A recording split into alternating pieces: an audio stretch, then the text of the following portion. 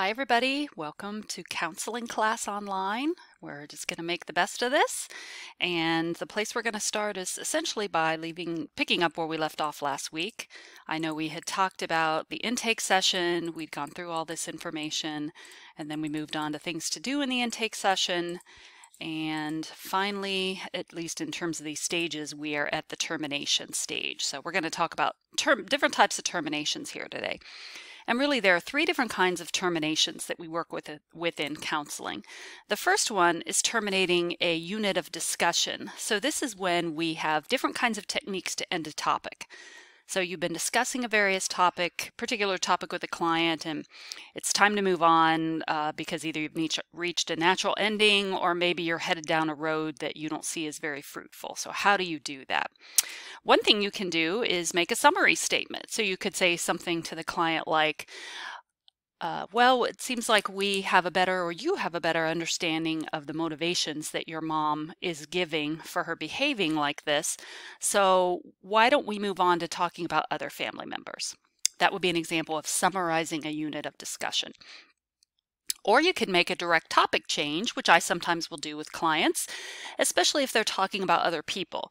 I know I've talked quite a bit about how clients will sometimes say, my mom did this, and my dad did this, and my boyfriend did this, but we really want them to talk about themselves and their own feelings. So I might actually say to the client, I think I have a pretty good understanding of the things that your mom did to you.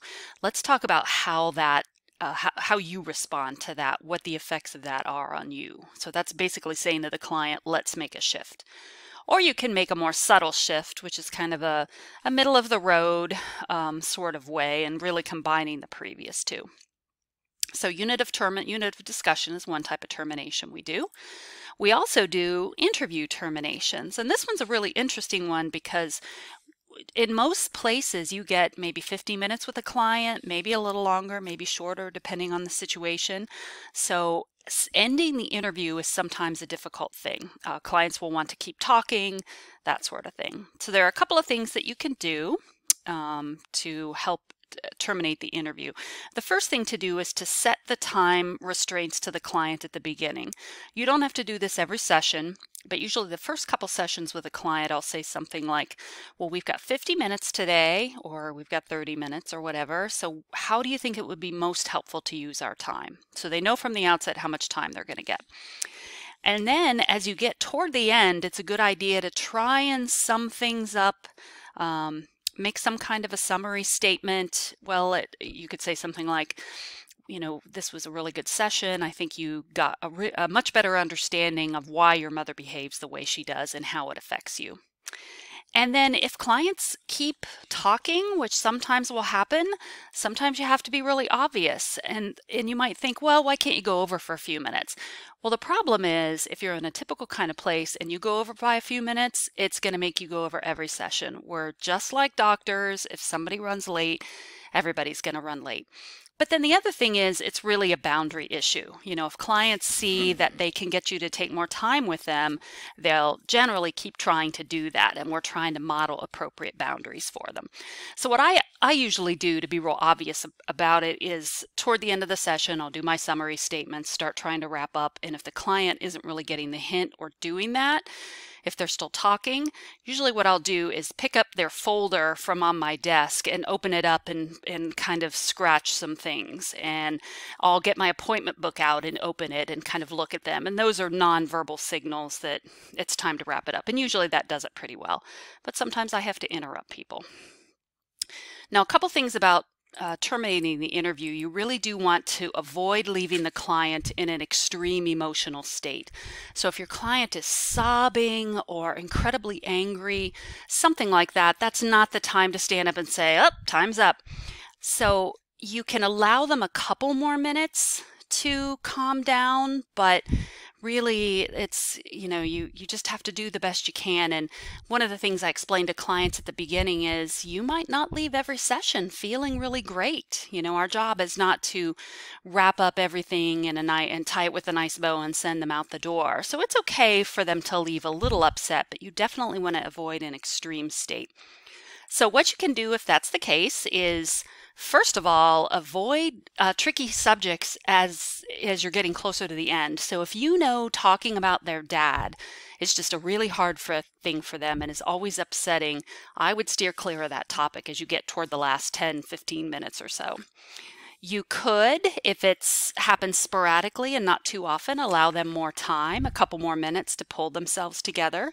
But if you find that pretty much every session they're doing this toward the end, that's something that merits a confrontation, and we're going to talk about that in a few minutes. That's a form of resistance. They're not wanting to let you go, they're wanting more time with you, so that's probably something you need to have a discussion with them about. Okay, the last type of termination is termination of the actual relationship you have with the client. Now, I know I mentioned in class the other day for you to think about an example of a relationship with a voluntary relationship where a friend or someone close to you that you've actually ended voluntarily in a positive way and everybody feels positive about it. It really doesn't happen in real life very often, but in a counseling kind of relationship, we really want to try and make that happen. So what we do in this session, and usually the last session, is we prepare the client and we help set future goals for them. So termination isn't something that's done suddenly. So you don't reach the end of a session and say to a client, oh, well, I think you've come far enough and I don't think you need to see me anymore. Good terminations are done with several sessions in advance. So let's say that their insurance pays for 6 to 8 sessions. They know that from the outset. And if you see that that's really going to be enough for them at this point, probably I would say if you go 8 sessions, that 5th session, you start talking about it, and you say, well, we've done this kind of work. I think just a few more sessions, you're really going to be in a good place. So that by the time you get to that last session, the client is well prepared for it to happen. So the ideal reason for termination is because the client met their goals. It's a mutually agreed upon between you and the client. They met their goals. So it's something that you've prepared them for. You, at the end, summarize what you've worked on, set future goals for them. And the way I like to think about it, if you look at this picture here, counseling is really like practicing a skill with a net under you. So you're walking on the high wire and you, the counselor, are the net. So they're practicing new skills, learning new things, new coping strategies. And then when they leave you, they know how to walk on that net pretty well, or they walk on that wire pretty well, and they don't need the net anymore. You, the net, are as taken away. So sometimes I'll share that metaphor with clients and they really like it for the most part. Now, sometimes we terminate with clients for different reasons. I know I've mentioned this before. Sometimes they just disappear. They just stop coming. Rarely do they let you know they're not going to come anymore. Most of the time, they just either will cancel an appointment they have with you or just won't reschedule and you won't realize it. And you rarely get an answer. And I think you kind of learn to stop taking that personally because you have no idea what it's about.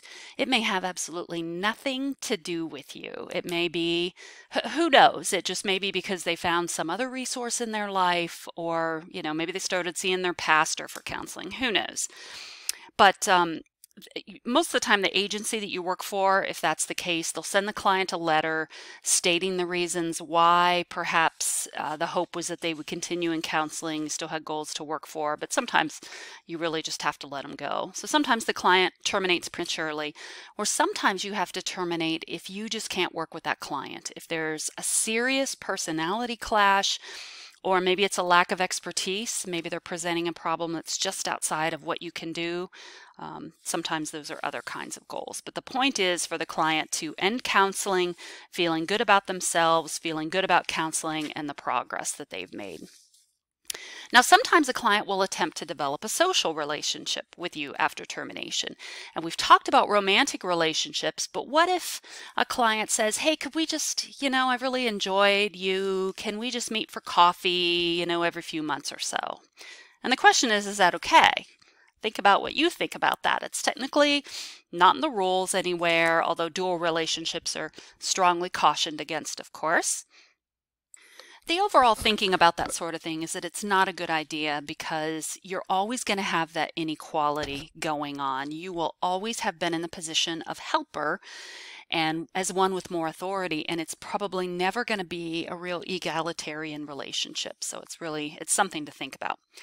So to sum up, terminations can really be a growth-producing experience for your client. They learn that they can emerge from a relationship with their self-esteem strengthened and feeling good about themselves and the other person. Okay, so as a little pause to move on to the next topic here, I have this silly cartoon. So the guy's going, "People avoid me." And obviously even the therapist is avoiding this guy.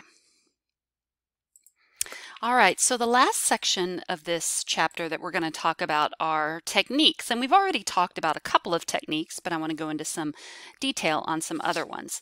So the place I want to start is by just having you all, and we would discuss this if we were in class, think about a problem that you've had in the past that you have been unable to fix yourself, or a fear that you've had that you've been unable to talk yourself out of. So maybe let's take test anxiety. That's a common thing for people.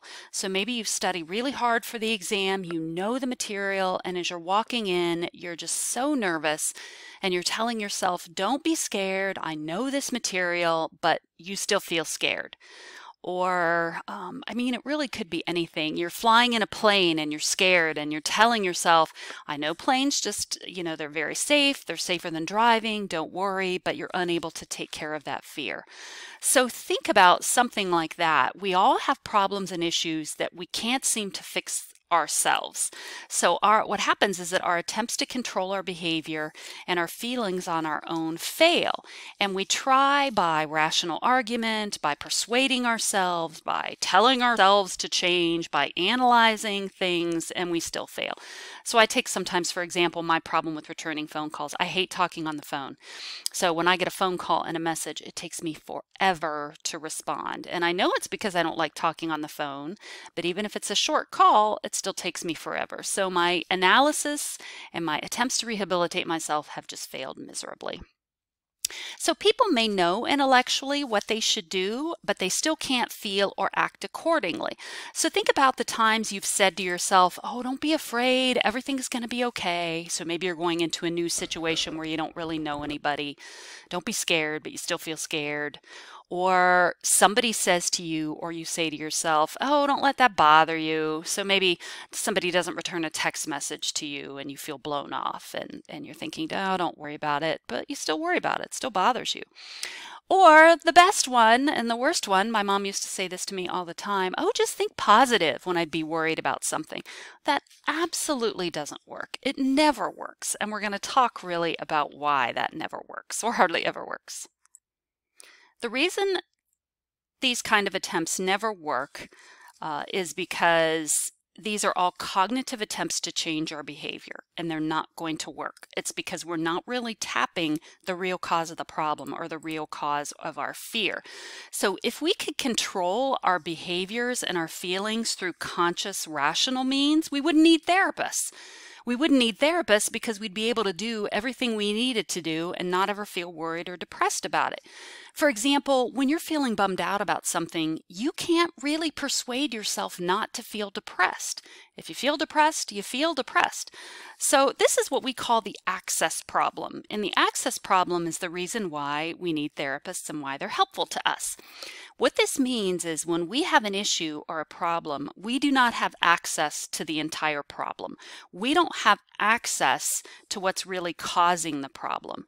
So one part of you can know what you need to do to change, but that knowledge doesn't affect other parts of you. So let me give you a couple of examples, and I absolutely love this picture of Freud here. He just looks like a lunatic. So in terms of psychoanalysis, according to psychoanalysis, the cause of our problems are unconscious. Well, if they're unconscious, we're not aware of them. We can't access them. So maybe you have just this strange fear that you can't figure out. Well, the psychoanalyst would say it's because the reason is unconscious. And so you can't solve it on your own because we can't access our unconscious easily on our own. Or a cognitive therapist would say, if we have problems, particularly fears, it's because of these underlying irrational beliefs that we have. So for example, test anxiety is very commonly caused by an irrational belief that you have to do really well on every test. And if you ask somebody with test anxiety, "Is that why you're feeling anxious?" they may not be able to tell you that because irrational beliefs tend to be buried to some extent. And then the client-centered therapists say that, well, the reason we have problems is because our real self is hidden. So let's take somebody who's in a relationship and they're really unhappy in that relationship and they can't figure out why, because this person seems to be really great and we say they look really good on paper, but you can't figure out why you're unhappy, why you're not satisfied. Well, it's probably because there's some part of you that isn't able to be yourself in this relationship. You're not able to be expressed. You can't grow in this relationship for some reason. And that also tends to be hidden. So what this all means is that behavior is at least partially created by a lack of awareness. It doesn't matter whether you're a Freudian or not. No matter what theory you hold, there's always something about our behavior that's caused by something just out of our reach. Every theoretical perspective or every counseling perspective assumes that pathological behavior or problem behavior is at least partially created by a lack of awareness. Lack of awareness. So we are partially controlled by factors that lie outside of our conscious awareness. We cannot control this lack of awareness. So a good example is, let's say you're in a relationship that's not good for you. Now, I'm not talking about an abusive relationship, but one that you just know isn't the right thing, but you can't somehow seem to end it. You keep hanging on and you can't figure out why you can't end it because you know it's probably not a good one. Well, the aware self of you knows, okay, this isn't good for me. I could find somebody better and somebody who works better for me. But you can't understand why you can't break away.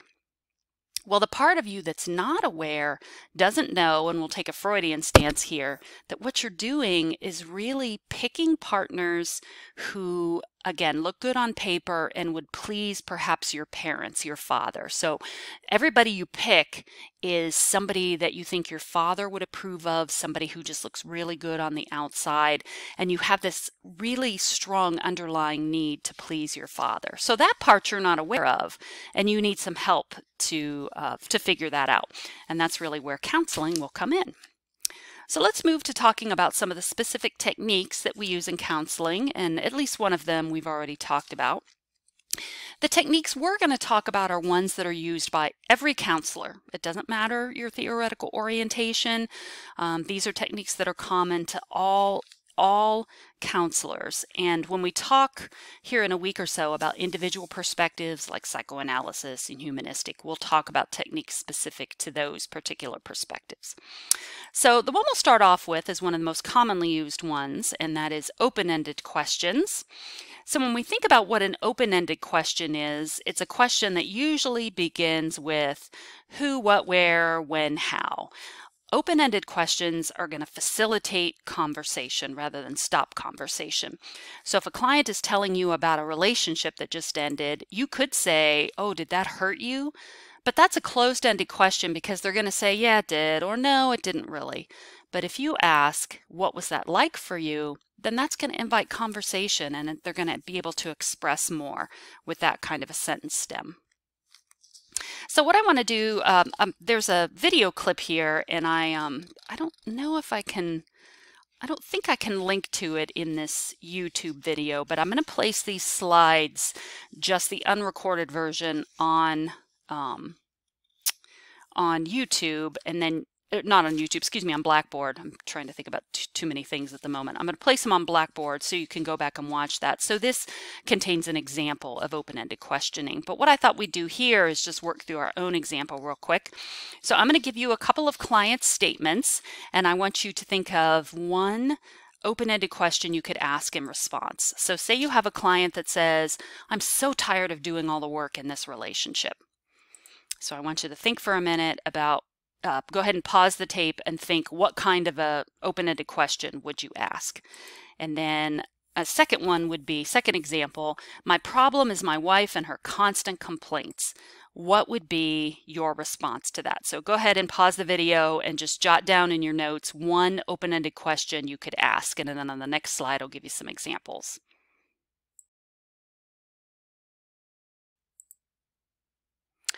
Okay, so here are some possible examples of how you would you could answer that. So if, for instance, your client says, my problem is my wife and her constant complaints, you could say, well, what would need to happen for your wife to stop complaining?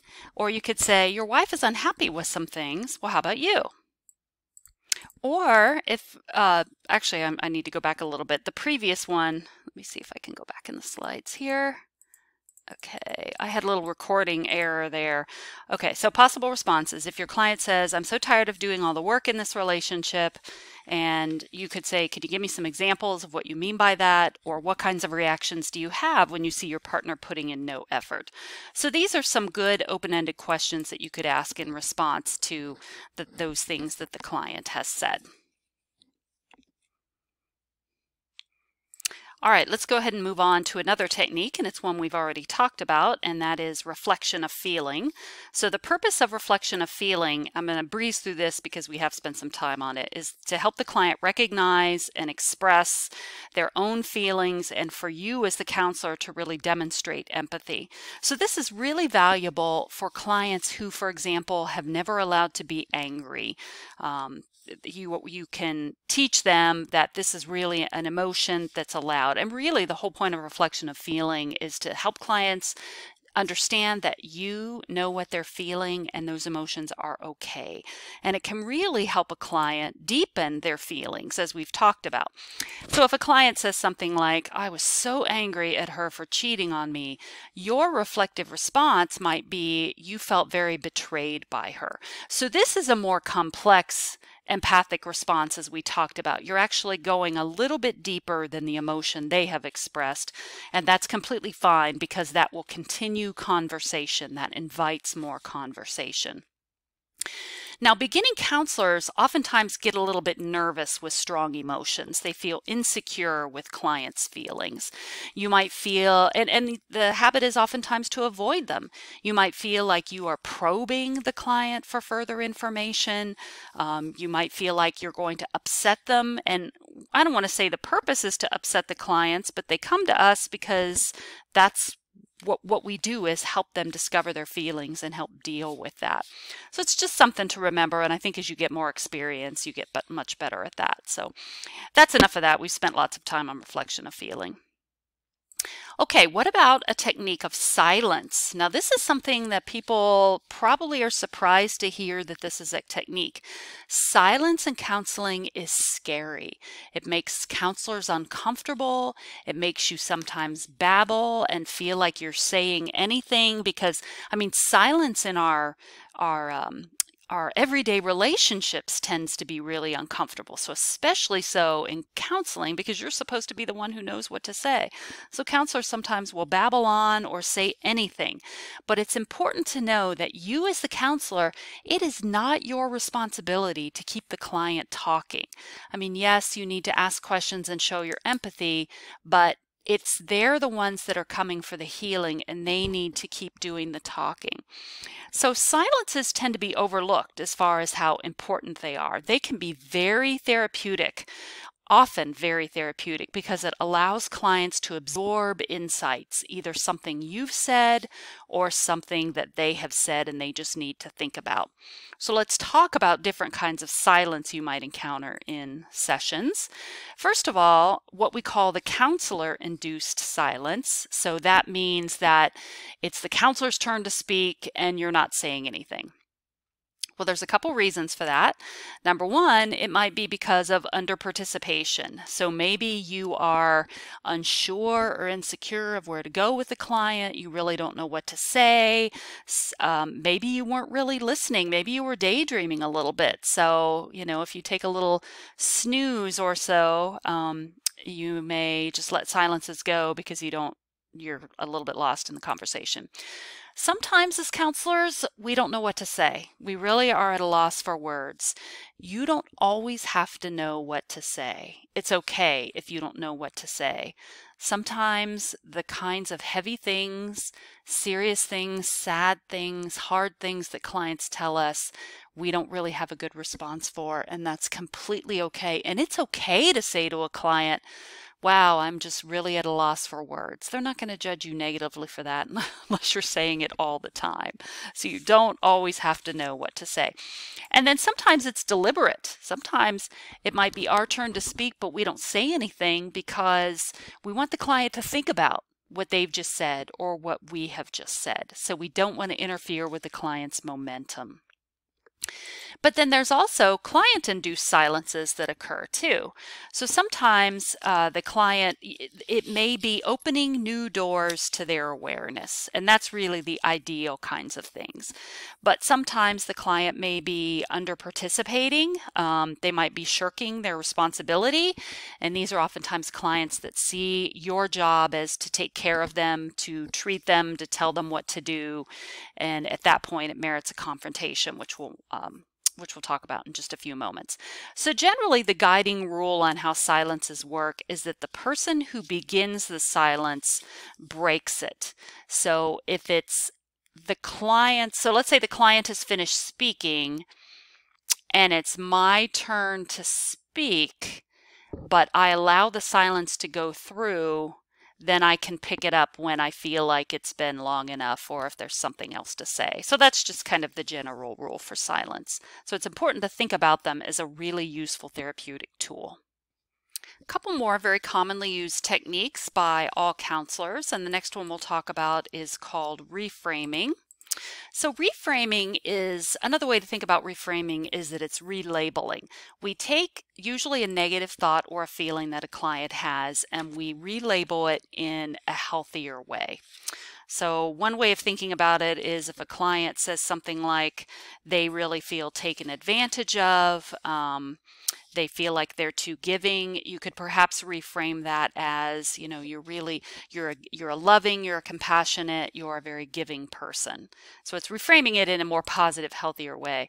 Or if a client is very introverted and they say, oh, you know what, I'm so shy and awkward and I'm really passive and let people walk all over me, you could perhaps reframe that as, you're really just a very thoughtful, introspective person who's very concerned about the needs of others. So it's just a way of a more constructive way. It's an alternative perception of reality is one way of thinking about it. So the reason I have this dollar bill here is there's this great demonstration that I would of course do if I were there with you, but I'll describe it to you. So what I would do is ask any of you in class if you had a dollar bill. And so somebody will have one, or they might give me a 20, which is even more entertaining. And so what I do is hold up the dollar bill and I say, how much is this worth? And you all will say, it's worth $1.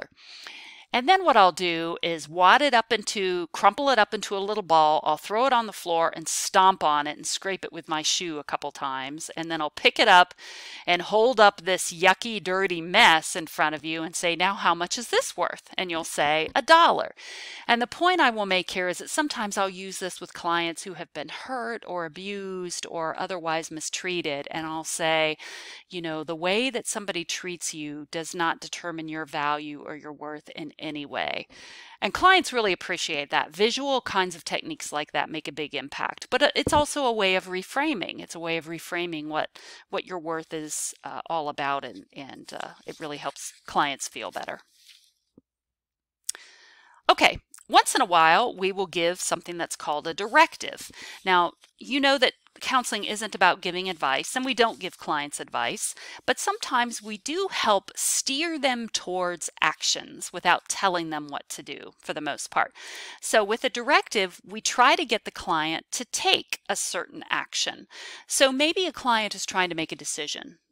They're in a relationship. Should they stay or should they go? We're not going to tell them what to do, but we can give them directives that will help them make that decision.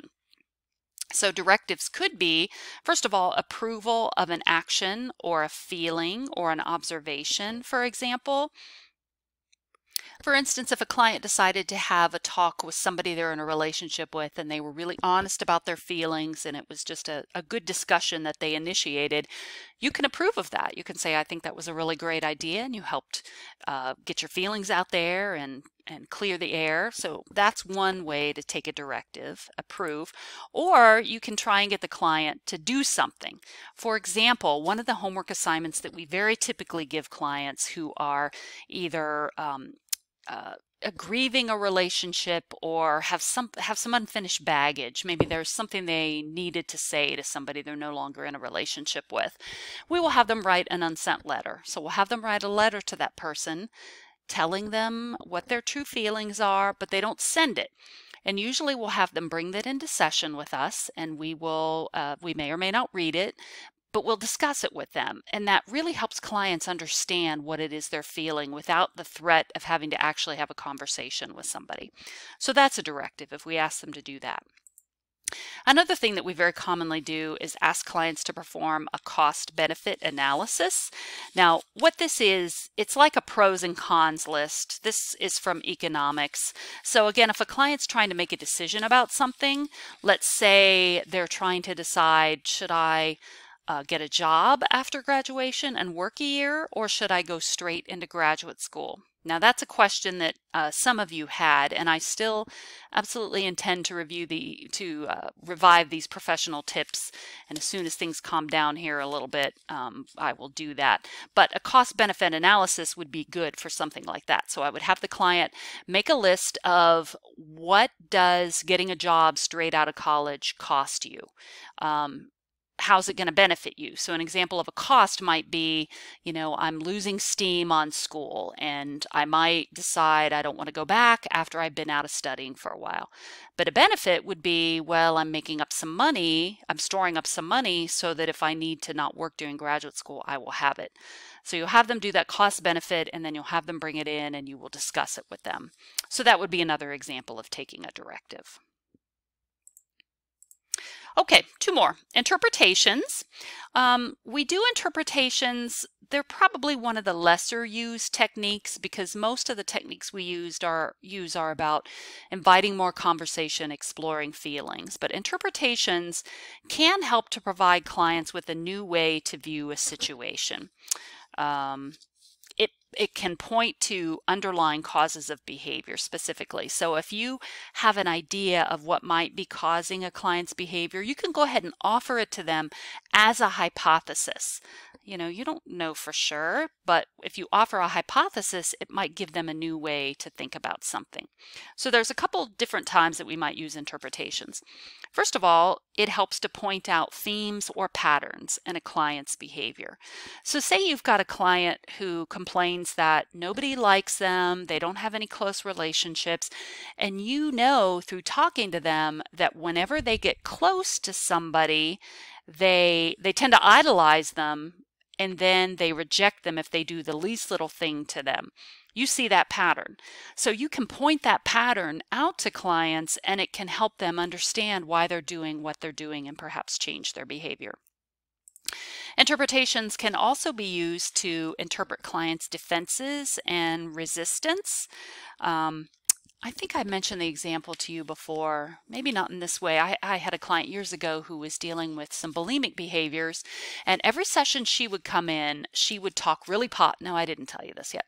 She would talk really positively about all the great things. I didn't purge this week. I didn't binge this week. I'm working really hard on being honest with people. Every session was like positive things. And she never talked about the struggles she had. So one time she came in and I said, it seems like everything's going so well for you. And I've noticed you do look like you've gained a couple of pounds as you needed to. Congratulations. She went pale. I mean, she literally turned white as a ghost. Finished out the session, and then she never came back. So that was my mistake. I was more of a rookie counselor, but clearly that interpretation was a little bit too much for her. Her defense was that she would come in and just tell me all the positive things that had happened without really working on the negative things, which was the reason for her bulimia. So sometimes you can go too far with these interpretations. And then we can also use interpretations to relate past things to present kinds of things. So we tend to repeat old patterns of behaving and feeling because it's very comfortable for us. So let's say you've got a client, a woman who's used to being the peacemaker in her home, And in her relationship, she's always the giving one. She's always the one to give in, but then she gets stepped on in relationships and she can't keep relationships together. So you could point out that this old way of behaving that may have worked for her in her family of origin is no longer working for her. So that's very helpful, can be very helpful.